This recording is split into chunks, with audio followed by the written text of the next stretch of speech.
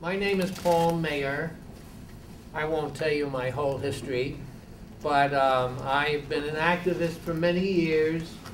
I come out of the religious community. I have sort of a different background than most because I started out being a refugee from the persecution of the Jews under Hitler.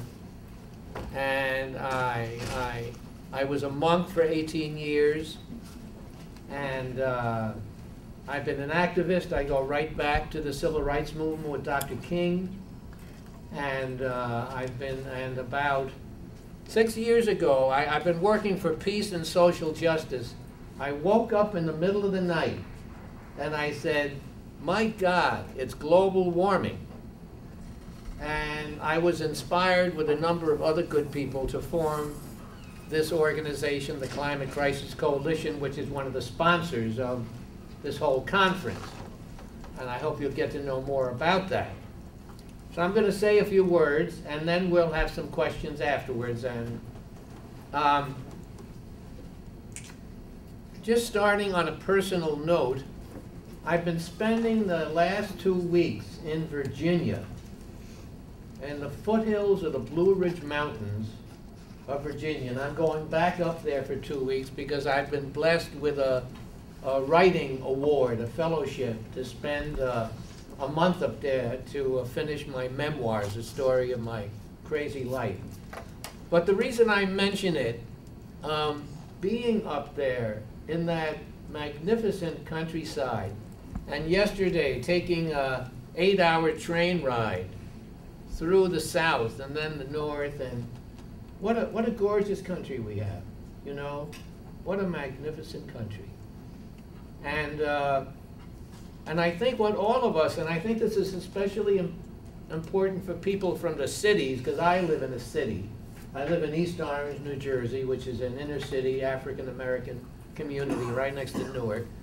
But for all of us to fall in love with the earth again is so important to doing this kind of work, that this is not some kind of abstract theoretical subject, but we are talking about the earth.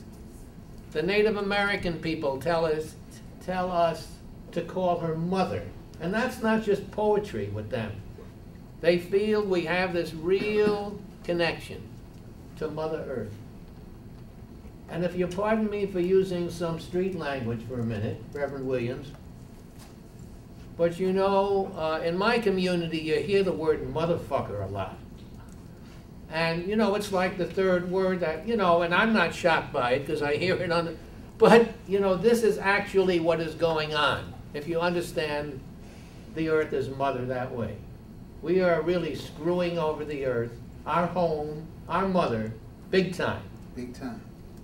So, you know, I drove through that countryside in the train with a broken heart. And I knew I was going to be meeting with all of you, and I was thinking about what to say.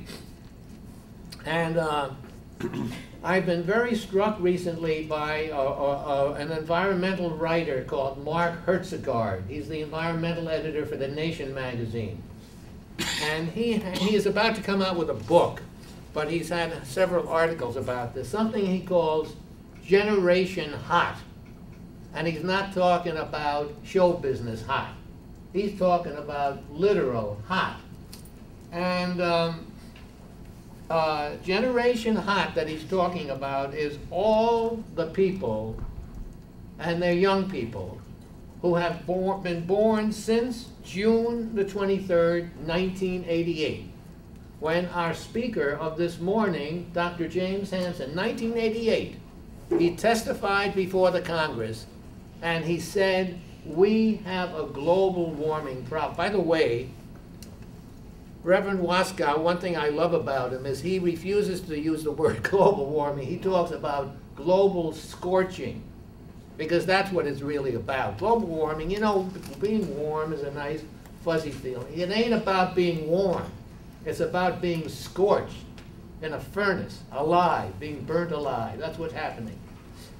So Dr. Hansen was the first one that told this nation about global warming. We wish we had paid more attention to him.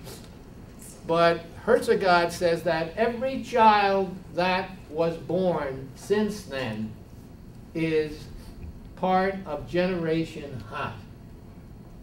I happen to have a grandson who's going to be 23 this week.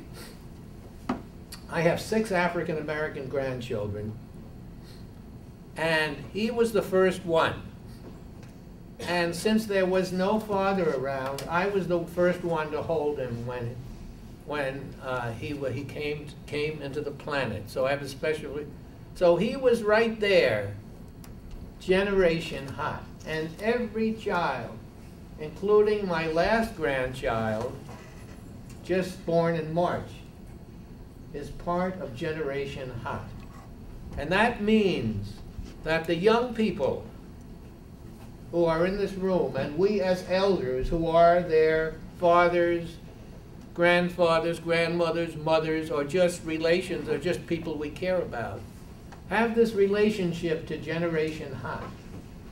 And this is serious business, because this is a generation from this moment on that global warming was formally announced, even though it probably began with the Industrial Revolution, sort of 200 years ago or so, are part of that reality.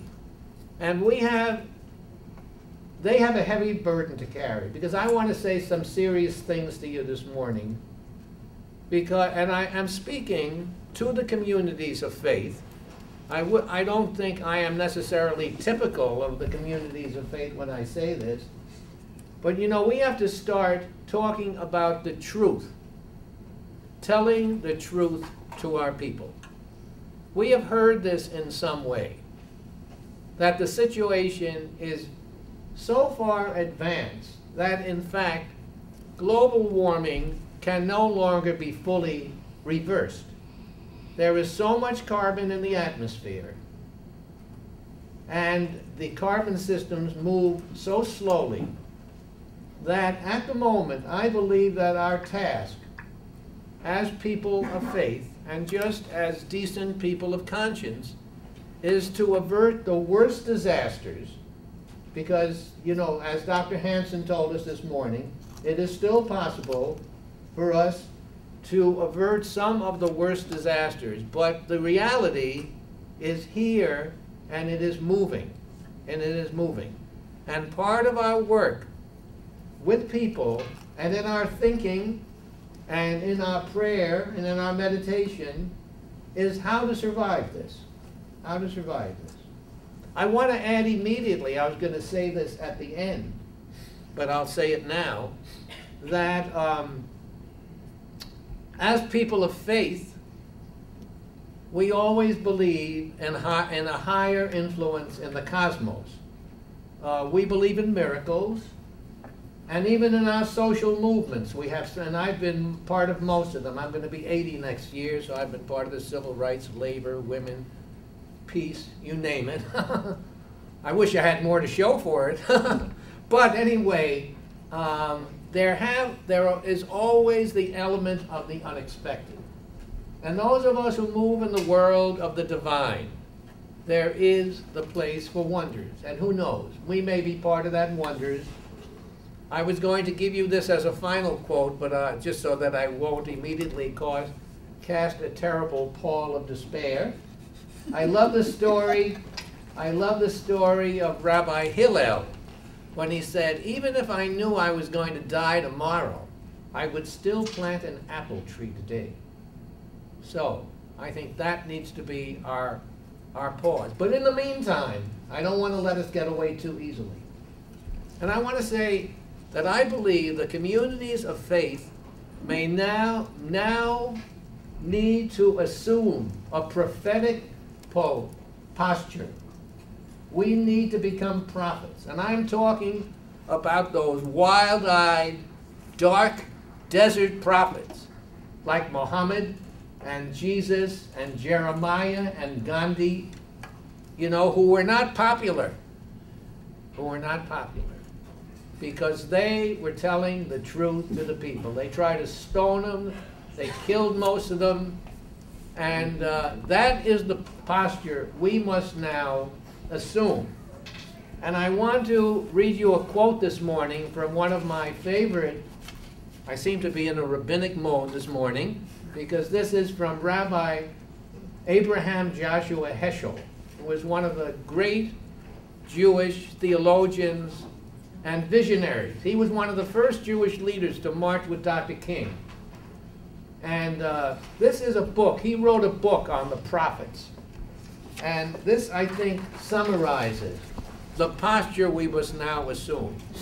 And since he wrote 50, 60 years ago, he uses man and male. It applies to women as well, of course. But he says, the prophet is a man who feels fiercely. God has thrust a burden upon his soul, and he is bowed and stunned at man's fierce greed. Frightful is the agony of man. No human voice can convey its full terror.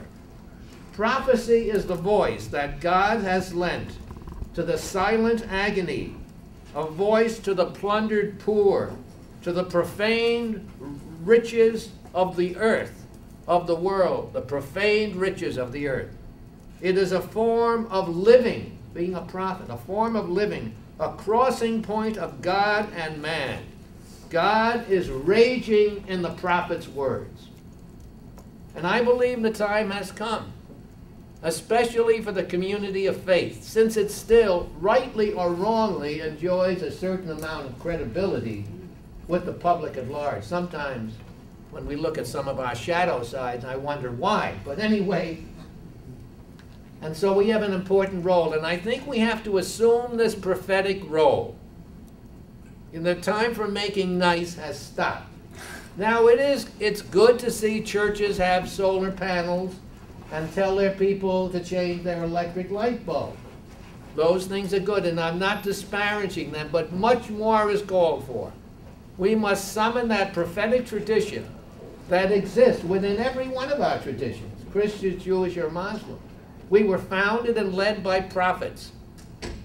And in Hebrew, the prophet Nabi means the prophet is God's mouthpiece. Mm-hmm. And God is not pleased, if I can presume to speak for God. God is not pleased what we are doing to this beautiful creation. So, that is, we must speak the truth to our people. We must tell them how far advanced it really is. But then, and here is something that we don't have time to talk about in great length, I think the time has also come in our ministry, in our work with our people and with each other. There has to be a preparation of living with this disastrous situation. And I think we have to prepare ourselves for a lot of counseling.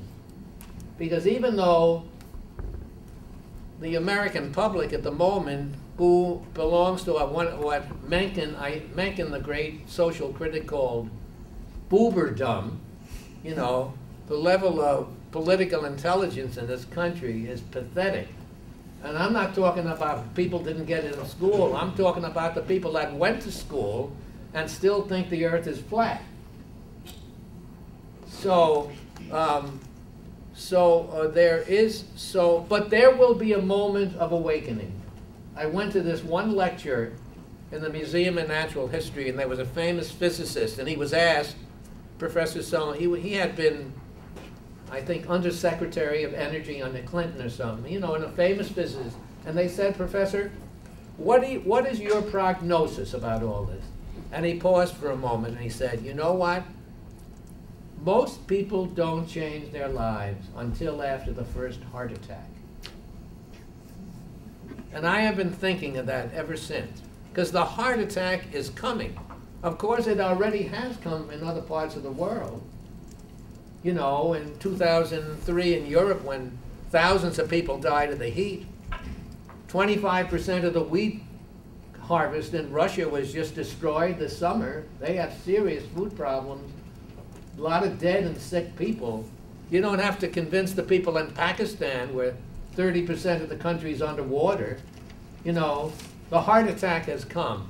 But we managed to ignore what happened in the Gulf. And of course, in Katrina, all we did was mistreat poor people and black people. But I fear, and actually on my better days, I hope it comes sooner rather than later, because if the heart attack comes in 15 years, it may really be too late to do anything about it, as Dr. Hansen told us this morning. So, having said all that, I go back to that we have to be a people who live, as we tell the truth to our people and each other, we continue to live in hope, we continue to live in faith, and mind you, the counseling that I talk about, I say this to our elders in particular, a lot of it will have to be done with our young people, because they are so much more honest than we are, than the elders are. And they will realize, as they did during the height of the nuclear weapons crisis, when there was an epidemic of depressions and even suicide among young people. And that's when the mothers, by the way, really got involved. Women Strike for Peace and opposing nuclear weapons. But we have to start, and there's a wonderful project, and I'm going to end with this. Not because you have to follow that project, but just the idea. I was somewhat involved in starting it, but it's gone off on its own, and it's called Earth Circles. But the idea is that people gather in living rooms and in churches, synagogues, mosques, schools, in small circles, and talk about this. And this is not just therapy, that's part of it. First of all, we need to give people space, especially young people, to talk about their feelings. And I was involved in a wonderful project called Children of War, where we had teenagers from war zones. And that was the secret of this powerful project, because the young people gathered and they shared their feelings to each other and they listened to each other. And so anyway, we need to have those kinds of gatherings where we talk about all this. I think I've talked long enough. And thank you.